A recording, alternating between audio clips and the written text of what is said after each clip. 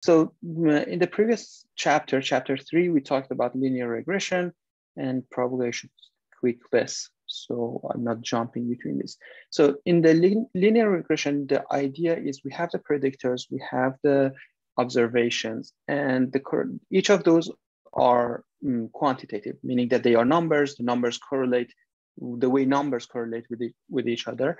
In this chapter, we want to talk about the classification, which is usable when we are not dealing with numbers. Essentially, we have the case that, for example, the question is, we are in an emergency room, there are a set of symptoms, AKA observations, and then we want to associate those observations, those symptoms, to some sort of medical condition, and we want to categorize them into one of the three conditions.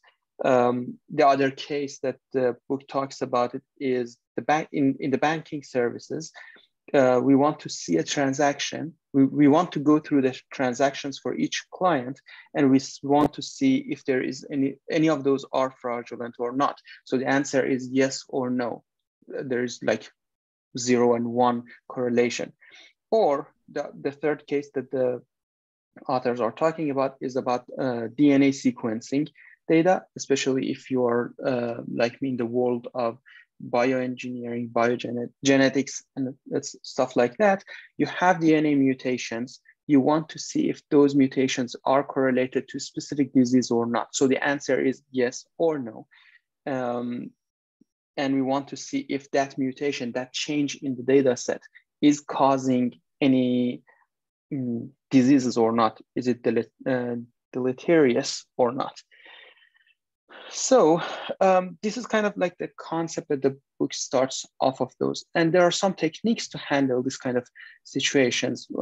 They are the most common known ones are logistic regression, linear discriminant analysis, quadratic discriminant analysis, naive Bayes, and k-nearest neighborhood. And again, these are the examples that we talked about in the emergency room. The clients, patients are coming into the emergency room with a set of symptoms. We want to detect which type they are. This is again fraudulency issues, and we want to look at the IP address, transaction history, the values, the numbers, the locations, etc. And DNA sequencing the same.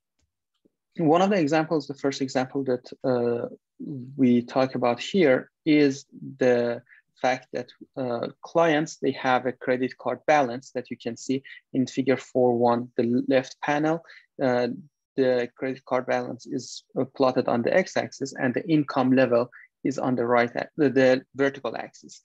Blue ones are the ones that did not default, and the brown plus markers are showing that those people who had defaulted on their debt. The fact is only less than 3% or 4% of people are defaulting on their debt, but for the sake of argument and demonstration here, they kind of tip the balance between the two data.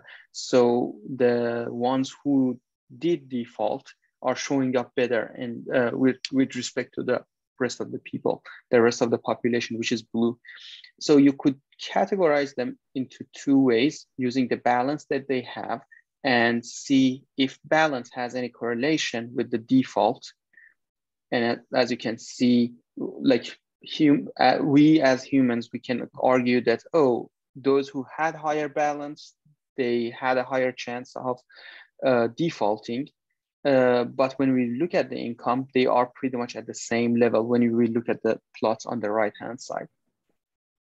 So the way we are talking about the default is a binary situation, and it exactly fits into the problem of classification, and we want to look at how to deal with it, because linear regressions are not able to handle this.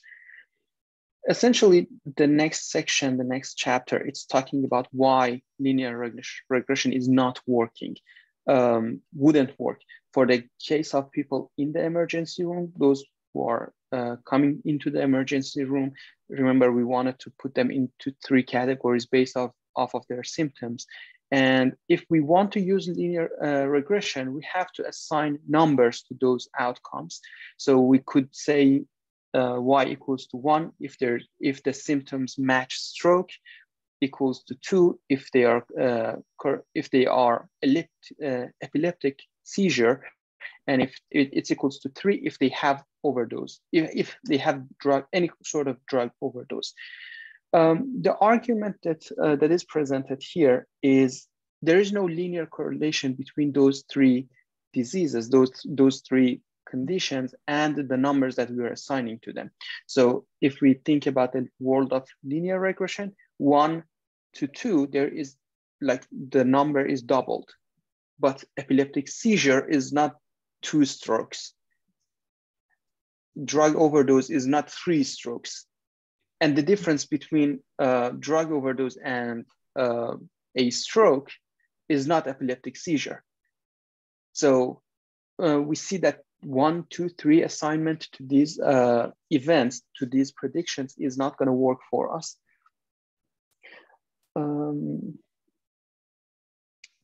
I'm just looking at my notes. So essentially the book is arguing that it's not really easy to come up with a universal rule that says, if we have this condition, then you have to go to linear regression or you have to go to classification. Essentially, you need to look at the gap between the data that you have, gap between the stages and numbers or cases, situations that you have here. And you need to look at the natural ordering if there is anything occurring.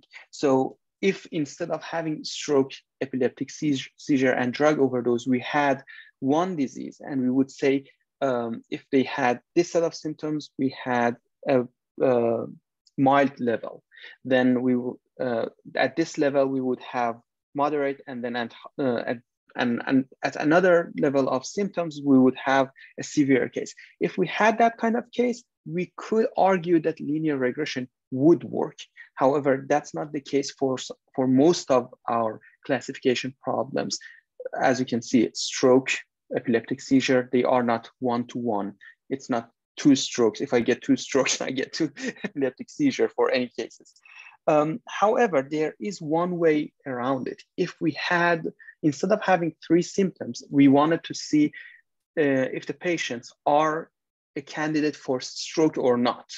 In this kind of situation that we have yes or no, default of the death or no, we could, there is a way around it when we have this kind of binary situation using dummy variables.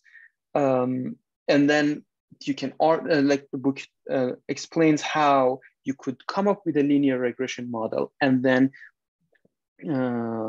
for the linear regression, if the prediction is more than 50%, you could call it a prime candidate for stroke, and if it's less than 50%, you could call it nothing. No, it's not going to be a candidate for stroke. And as a summary, they say there are at least 2 reasons not to perform classification using a regression method. The first one is regression methods cannot accommodate a qualitative response with more than 2 classes, more than 0 and 1. And the second case is a regression method will not provide meaningful estimate for the expression that we have here, prediction of y given x, even when we have two classes. And partial estimates can fall outside of 0 and 1. I commented on this on the GitHub, but let me show my screen in a different way. Sorry, I'm switching the... I think that's some figure, right? The binary one. Yeah, that's the one. Yeah, exactly. So when, as you can see here, so in the case that we have binary situation, the left-hand side, you can see the result of linear regression. As you can see, the blue line is the prediction, the outcome of the model. And I circled the bottom left. I don't know if you can see my cursor, can you? Yes. Okay, yes, so the blue line is a linear regression, right?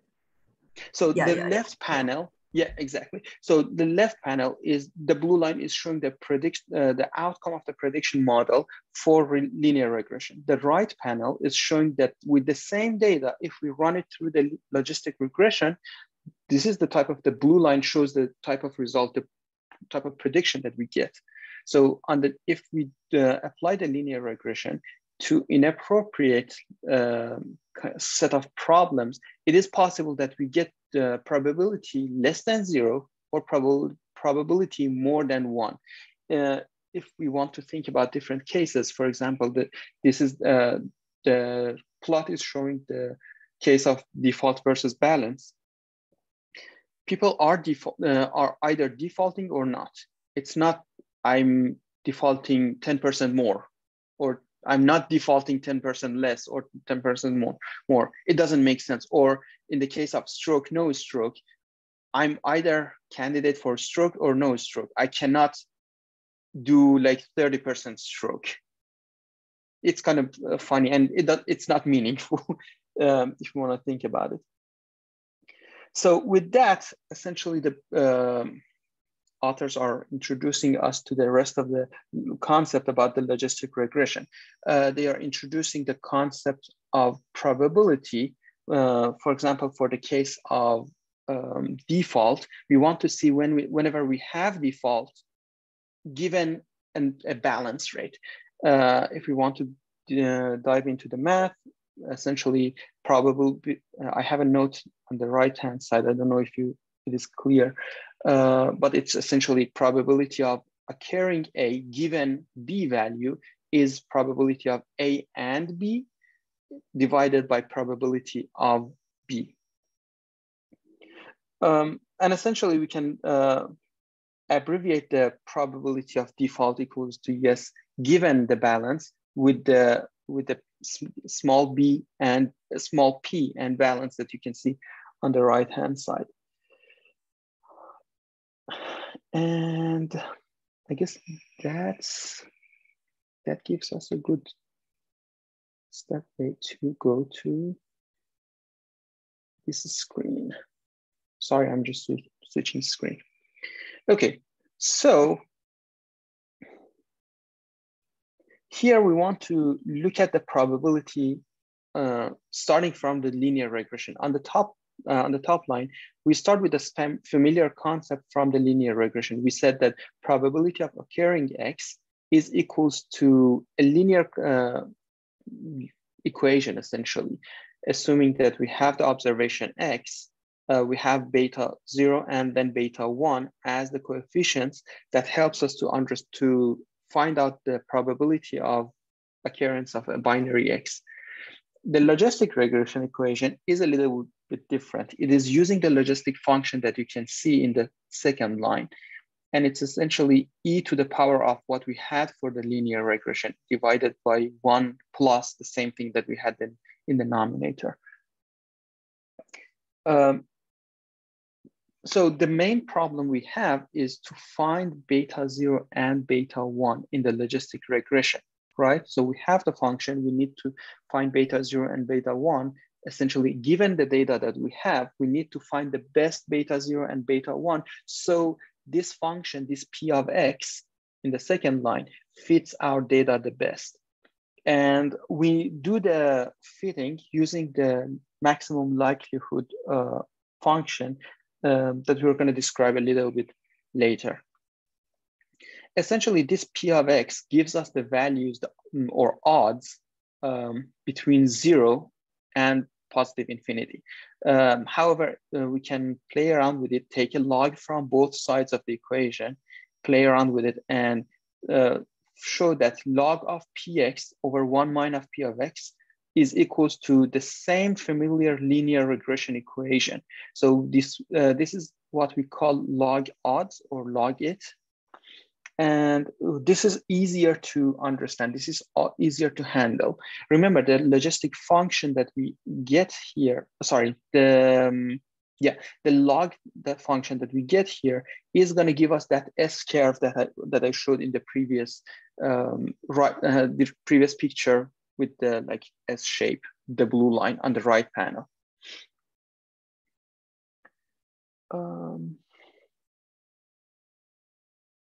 And what is next?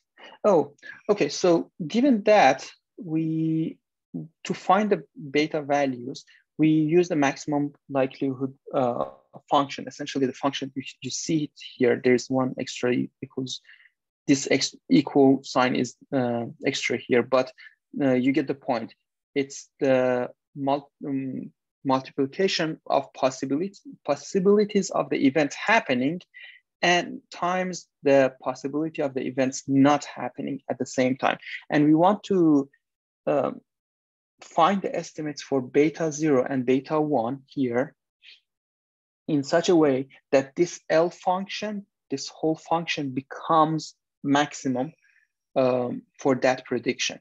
If we meet that criteria, we can be sure that this logit estimation that we came up with has a good fit, good level of fit with the data that we have.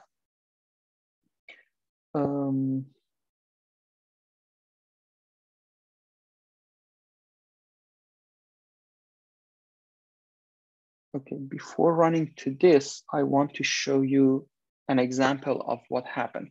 So essentially the book came up with an example. It's gonna show up here in this table. So they looked at the default example, that default example, and they did the classification, the logit regression, the classification problem around the balance. And they found out that the beta 0 for that is going to be best estimated with minus 10.6513, and beta 1 is going to be equals to 0.0055. And for each of these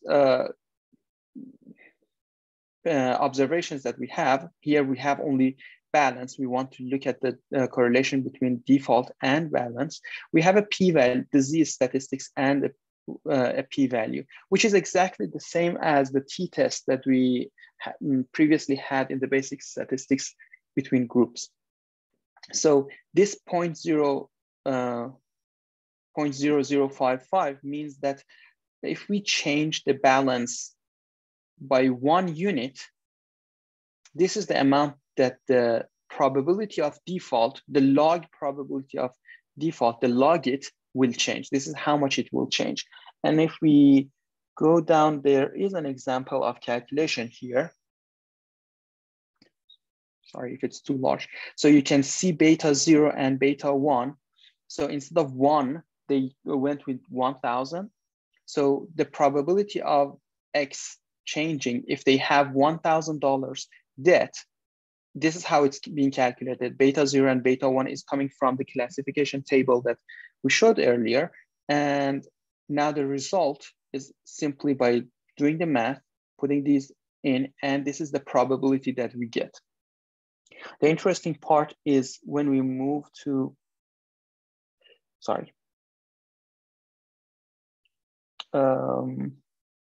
the case that we have students, same problem, same data, instead of looking at the default versus balance level, default versus student level, you can see the values are changing. Intercept increases and the beta 1 value increases significantly. Remember, the previous number was 0.0055. Now it's 0.4, which is significantly more.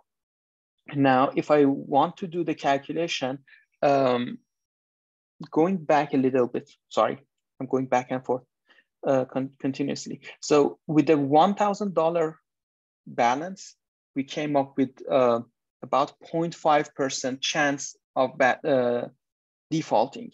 Now, this example, the second line, you can see that here, if the debt increases to $2,000, the probability increases from under 1% to 58%. So as you can see, there is a significant jump, and it's obvious that we are going up of a steep curve compared to the linear regression model that we had before. Now, for the same case, if we have $1,000 balance, these two equations. So the top one, it's saying that probability of defaulting given we are dealing with a student if it had $1,000 debt. So in this model, they just, instead of 1,000, they did it as 1. So you can see the probability if the person is a student is 0.04, but if for the same amount of debt, now instead of 1, student was yes, right? Student is now no, so it's changing to 0, x, the value for x is changing to 0, so probability of defaulting changes from 0.04 to 0.0, almost 0.29 or 0.03. So that's how it's changing with different parameters. So you can see that for each of these categorical functions, the way the way the model is behaving is a little bit different. So that's one of the things that we need to start to think about and be careful when we are dealing with this classification problem and how many samples we have. So when we go to the multiple logistic regression, essentially we are dealing with this kind of situation. Instead of having 1x, now we have x1, x2, all the way to xp, whatever number of events, observations we have. Now, when we look at the logit, it's going to be equals to this linear correlation, and the actual probability distribution will be equals to this complex equation that you see here, which is e to the power of the linear correlation between x's plus 1 over, there is an e missing here also. Same thing in the nominator should go to the denominator. 1 plus nominator. You can imagine how it looks like. So if we look at the data that we had for the credit card, the debt and default, and the balance and studenthood relationship, you can see for the ones who are not student, we have the blue line in the left panel. For the ones who are student, you can see the brown or orange, I don't know what I should call it. You can see this line here. The interesting observation is this. If we look at, so you can see the graphical representation. Let me show you the table values for the beta. So in table 4.3, you can see the intercept beta 0 is minus 10 point something. First observation is balance. Second observation is the income. Third observation is being student or not. So you can see beta 1 and beta 2 are relatively small. However, studenthood is this time is negative 0.6. Previously, it was 0.04. So this should trigger some question. Oh, how is it possible that we have this kind of situation? When we had studenthood alone, we had 0.4 positive, and it was significantly positive. Now it's negative 0.6, and it's significantly negative. The way the book is addressing this kind of confusion or question is the correlation between the factors are important. So the negative coefficient for a student in the multiple logistic regression indicates that for a fixed value of balance and income, student is less likelihood to, is less likelihood to default than a non-student. However, students overall are carrying more debt. So if we go to the figure, the right-hand panel shows that explanation very obviously. So you can see on the right panel, students, if the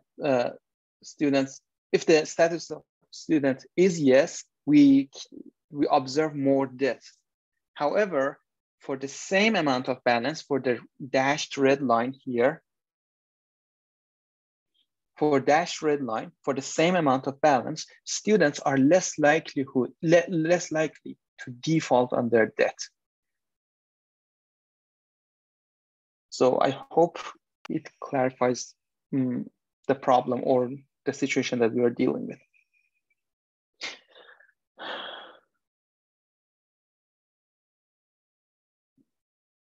And the dashed brown and blue lines on the right panel are showing essentially the mean balance for students and non-students when they are defaulting. So you see on average, students are defaulting with higher balance and higher chance, but at the same level, again, going back to that, at the same level of balance, students are less likely to default. Okay, switching back to the notes. Sorry, I'm jumping between the cases. So given that, essentially, there are also more calculations in the book, so I'm not going over those. Essentially, they gave an example of 40K income, $1,500 of credit card balance, and they compared the actual number for possibility of default for student and non-student, which was doubled. Essentially, the student was 0.05 and non-student was 0.1. Equations 4.8 and 4.9 are showing the calculation for that. So the other case is essentially multinomial logistic regression, is addressing the cases that we have more than 2 classes, meaning that we have more than yes or no. We have more than defaulting yes or no. We have more than causing disease, not causing disease. We have something like the first example that we had for the emergency room, where we had, what was that? Stroke, epileptic seizure, and drug overdose. So when we have more than 2 classes, essentially we are referring to multinomial logistic regression, and we use the equations that we have there. And the logit correlation there is a little bit more complex, and we essentially have to use more kind of complex set of equations.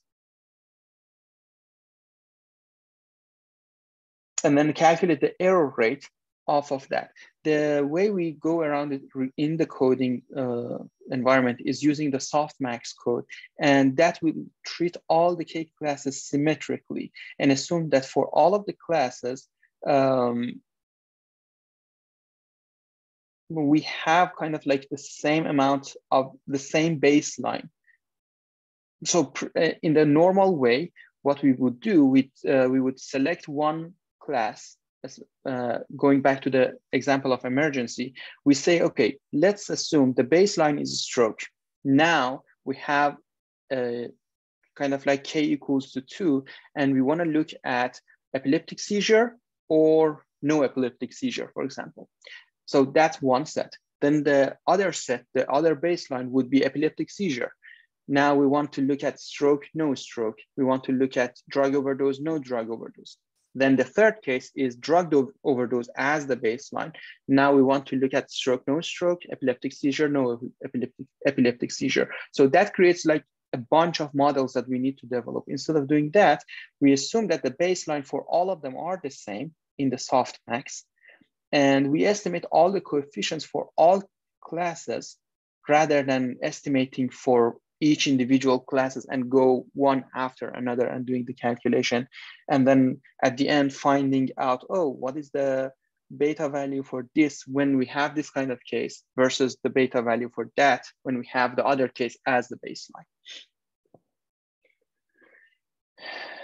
And with that, we can go to the generative models for classification. Essentially, we see that logistic regression, when we have more than 2 classes, is not the ideal case for us. So the best parameter, the parameters that we have are mostly unstable. So if the distribution of the predictor X is approximately normal for each of the classes and the sample size is small, then it is better to go to the logistic regression. But when we have more than 2 classes, we have not normal distribution.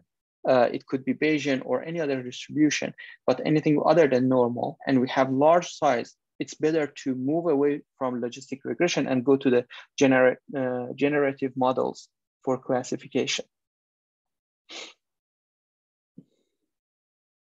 And for the generative models, we use a common notation. So imagine we have K classes, K response classes, and prior probability of each of those classes is shown with pi K.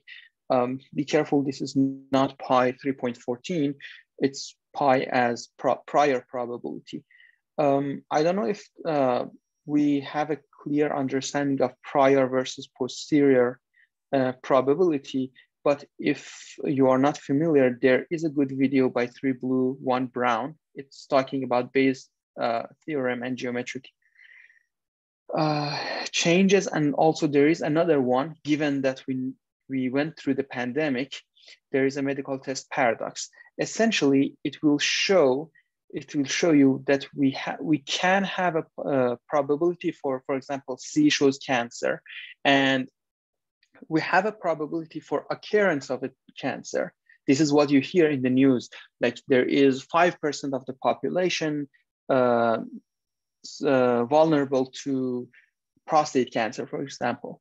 The question is whether when we do go through the test, when we get positive or negative value for the test, how accurate is that? Is every single positive test means that we have the disease, or every single negative test, it means that we don't have the disease? With COVID, I guess we all know the situation very well now. Positive doesn't necessarily mean you have COVID for 100% accuracy, and negative doesn't mean that you don't have it. You could be asymptomatic, you could show negative, and you could have disease. So not going deep into that, I would suggest to observe these 2 videos from 3 Blue, 1 Brown. He's so fun explaining this. Yeah, do you want to post the URL of the video in the chat so that we can watch it? Oh, good idea. Yes. So this is the first video, and here's the second video. And this is another one that I found online. It's explaining different situations very well. The fun part about these tests is the prior probability doesn't have any biases. It's just looking at the facts. And for example, 1% of the population is prone to cancer. 99% is not. However, then when we add the event of testing and getting a positive or negative result for that test, and we apply the posterior probabilities and we calculate those, we find out, oh, the prior probabilities, when we sum them all together, we get 1 or 100%. For posterior, we don't get that. So that's something that we will cover later in the later chapters, when we are later sections, when we are talking about the confusion matrix. We address that kind of confusion later there. But for now, assume that pi of k is the overall prior probability for any event, for any observation that is coming from the kth class and can be obtained from random sample population. F of k of x is essentially probability of x happening if the class y is happening. It is the density function, the probability distribution of the x density for that observation class. According to the Bayes theorem, essentially, we see that probability of y class, the class is k, and event x is happening is equals to pi, essentially prior probability times the distribution divided by all possible combinations in all classes. So we the denominator is prior probability times distribution function in that specific class divided by the same value summation over all possible classes. So we can change this complex notation to small p of pk of x and call it posterior probability of an observation that belongs to the kth class computed from the distribution function in that class. And that helps us to go through different conditions. Now we have a probability And remember, previously we had we wanted to estimate that probability using logistic regression, but now we have more than two classes. It's going to be complex. How do we want to address that? Is this way. So there are three ways that we want to talk about it here. The first one, the simplest one, is linear discriminant analysis. The more complex one is quadratic discriminant analysis, and the last one is naive Bayes. So for the first one, we have the first example. Let's assume we have only one predictor, and we want to classify objects for each. We want to classify an observation for the class that P of K is the greatest, meaning that we want to classify each observation to the most relevant class possible. That's what P of K is the greatest mean. Essentially, let's say we are in a grocery store. We don't want to classify things like we don't want to put vegetables in the fruit section. It is obvious, right? So we want to kind of make sure the vegetables are in the vegetable section, fruits are in the fruit section, apples are with apples, oranges are with oranges, with the highest probability possible. So we assume that for the first simplest way, we assume that the distribution function, the f of k, is normal or Gaussian. You can see the function for Gaussian distribution down here. To make things even more simple and more and easier to follow, we assume that in this distribution, sigma, which is the variance for the distribution, in each class is equals to the rest of them. All of them are equals to sigma. So probability of k is equals to, as a result of this kind of normal distribution function, the posterior probability will change to something like this, which is the fancier way of, just substitute f from here to the previous equation. You can see the pi times the f, it's just fancier, over summation of pi times f again. So initially it's intimidating, but when you see what's going on, it's easy. So now the question is, okay, I have the probability. I want to maximize this function. To do maximizing work, some nerds figured out, I don't necessarily need to do this. It's going to be exactly the same as maximizing this equation down here, which is equation 418. We call this the Bayes classifier assigned to the class if this condition holds true. So now dealing with the Bayes classifier equation is way easier, way simpler. So the Bayes decision boundary for any given point, if delta 1 and delta 2 are equals, then becomes exactly and at the middle of those. Maybe I assume that we all agree on the convention of mu is the average and sigma is the variance of the population. So that's why I didn't talk about it. But essentially it's talking about, okay, if I have this correlation between events and the averages, then we can say that the maximizing probability of the top complex equation is the same as maximizing delta k of x. And for two set of data that we have the distribution like the one on the right, on the left panel, we can show that the boundary, the Bayes decision boundary is the thick black dashed line in the center. The data that is presented for this example is essentially same uniform data. They are having the same mean value, the same covariance. Essentially, the mean value is like 1.25 and negative 1.25. It's shifted from like to the positive side and the negative side. That's why the decision boundary falls exactly on 0 on the left panel.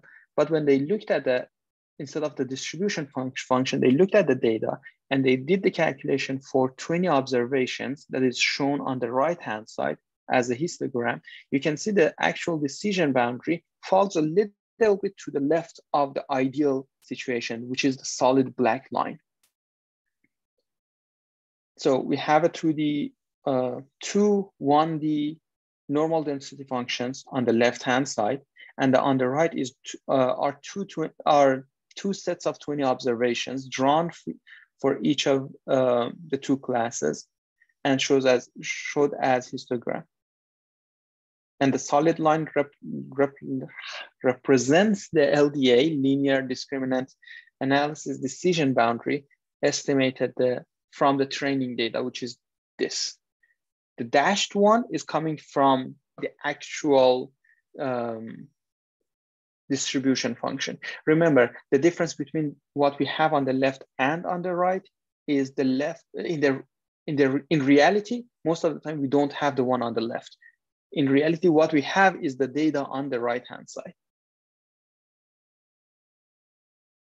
So the LDA method essentially approximates the linear discriminant analysis for the base classifier by guessing the estimates for pi, for mu, and sigma for each of the classes. Essentially, sigma for each of the classes is the same for all of them, but for the sake of argument, it's easier to say pi, mu, and sigma. We assume that the simplest way to do that for the average is to average all of the data for each class, divide by the number of the observations in that class, which is the normal averaging.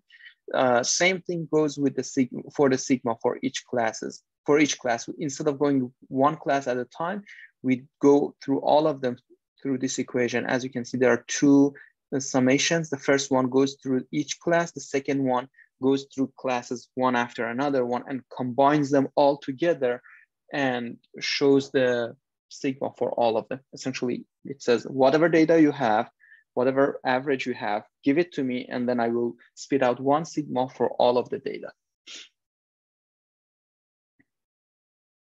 And then we have the pi, which is the probability. And the simplest way to do to essentially simulate the observation, to estimate the observation, is divide for the prior probability for each class becomes the number of observations divided by the n total observations, total number of observations.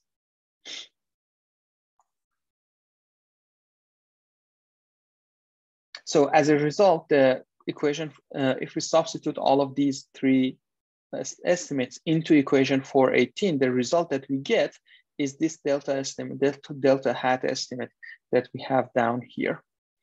So with that, if we have a more than, so this is the case when we had only one class. Now, if we have more than one predictor,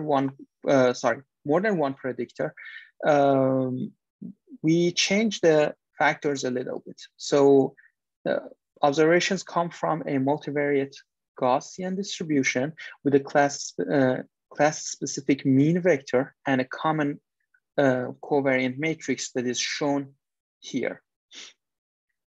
So on the left-hand side here, you can see if we have like two observations, x1 and x2, both of them are distributed in the Gaussian fashion. They are normally distributed. And on the right-hand side, you can see if they are not normally distributed.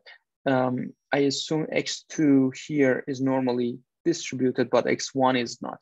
You can see instead of having, if you look at the, I guess the yellow ring is the easiest one to track. The yellow ring on the left-hand side is more of a circle, while the one on the right-hand side is like, it's more like an oval shape,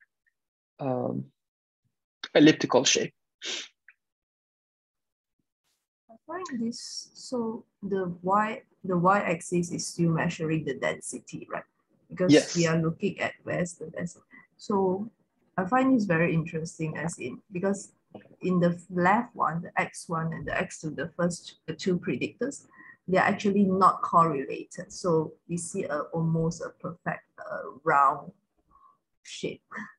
Whereas for the on the one on the right, because they have a very high correlation between the variable 1 and variable 2, they have a 0, I think 0.7, yeah, 0.7 correlation.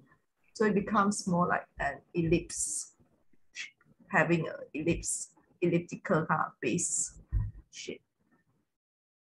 Yeah, but I'm still like wondering like how it forms the ellipse shapes when they have like high correlation. Yeah, that's the one I guess I didn't the way really understand how it goes. I guess the way it happens is if the correlations if I remember correctly, if the correlation is 1, they would form a line, right? So 1 unit increase in X would correlate with 1 unit increase in, going back, 1 unit increase in X1 correlates with 1 unit increase in X2, and they would fall on the same thing. And then the probability would be kind of, instead of having a dome, it would be one surface. But you mean and then one as in perfect correlation? Yeah. If correlation was, instead of 0.7 here, if it was 1. See. That then makes sense. Yeah. So if I put it this way, so this would be the line, and for correlation equals to 1. And then as correlation goes to 0, becomes a circle. And then if correlation goes to -1, it would flip to the other way. So -0.5, for example, is going to be here, and then 0 again goes to a circle. And then like it at the end of the day, it's kind of like goes between line, oval, circle, and then oval, like ellipse to the other, and it switches the diagonal dimension, and then the vertical height, the red, green, or blue, would show the probability of like these two correlating, and then what is the kind of probability of the event happening. I think that would be my interpretation. I might be wrong. I need to read more on this. Usually we prefer the uncorrelated one in predictors, and because if you use this method, you need the inverse of the covariance matrix. If you have one is related to the other, the variance, the covariance matrix will not be so, like, you cannot invert the matrix, or like there's no inverse, because one line will be the same as the other, and then there's no inverse. Yeah, that's true. Inverse, like if one is all 1, 1, 1, 1, 1, and the same is just 2, 2, 2, 2, 2, 2, then there's no inverse for this kind of matrix, and that will affect your prediction because you can't use this prediction. That's right. Yeah, I'm gonna work on that and come up with a better explanation next week. Yeah, I think just what this graph is trying to say, like why they make this assumption that they have equal variance, like the previous example, why they come up with this assumption all of them has equal variance, is to minimize the case of this correlation. Because if you have this correlation, then your formula will not work anymore. But of course, in textbook, we always use the most perfect case to make things easier. Exactly. Yeah. So yeah, one of the things is that, true. Yeah, I think it's just telling you like why you need the variance to be equally weighted so that you can carry on with your formulas. Yeah. Okay. So do you think, Mei-Ling, do you think we should continue for the next 5 minutes, or should we stop here and then next week pick up from here? Yeah, we can stop here. Like then we still have few more sections to go, right? But I think those are relatively short, if I remember. Yeah, that's my my sense. Like this 4.5 and 4.6, it takes a lot of time, like going through the details in the book. Essentially, what it's explaining is if we have more than 2 classes. So previously we had one case. It was either this left side of the curve, left side of the decision line, or right hand side of the decision. Here you can see the same idea. Instead of 2 distributions, now it's 3. That's why you have 3 lines, 3 dashed lines, and you have 3 populations.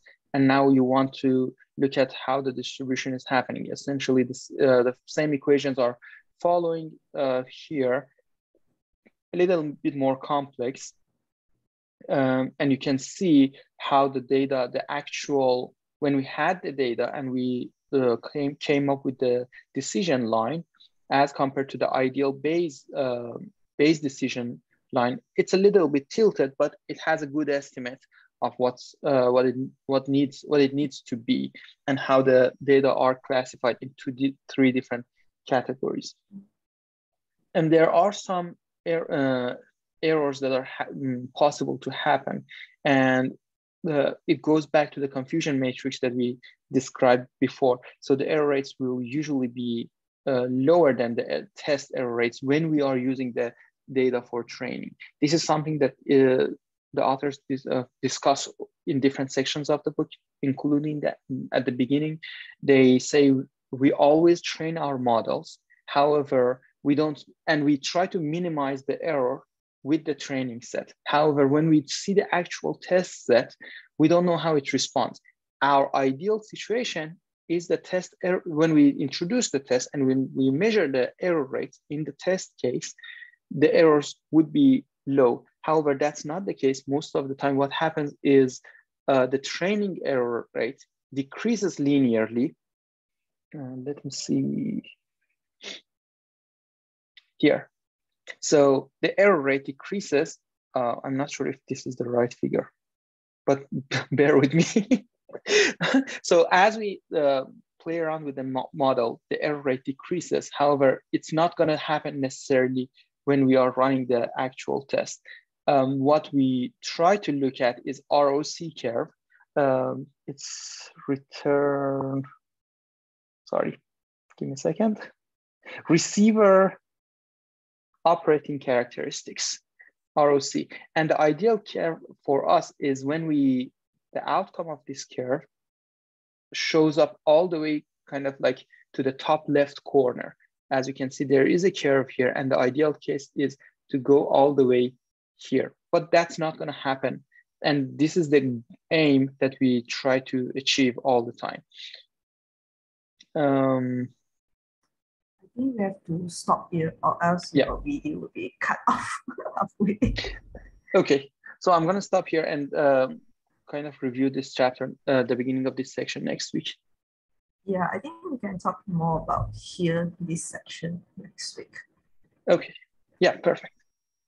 Thank you, everyone. So, thank you for the presentation. Thank you. It was really clear. So I'll see you all guys next week. I think same time. Yeah. Okay. All right. Thank you. Bye. Bye. Bye.